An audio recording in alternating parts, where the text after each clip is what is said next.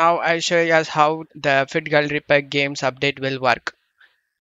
Just see here, and if I have 1.00000 version, then I can able to update the version to this 407. After upgraded to this 407, I can update to this 410. After that, I can update to 411.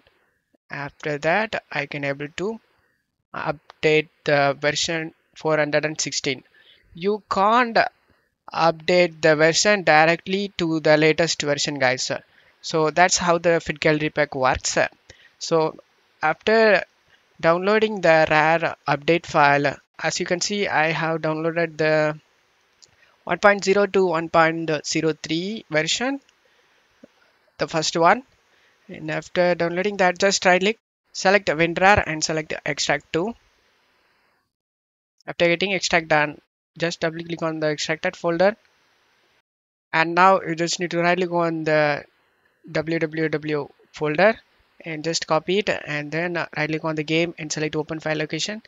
And now right click on the blank area and paste the files. Select the replace the file in the destination. And now launch the game, guys.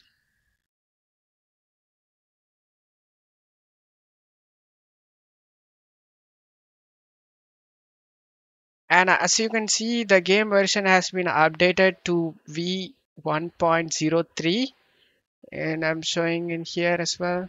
Just right click on game to details. Here the version is not showing, but in game that is updated.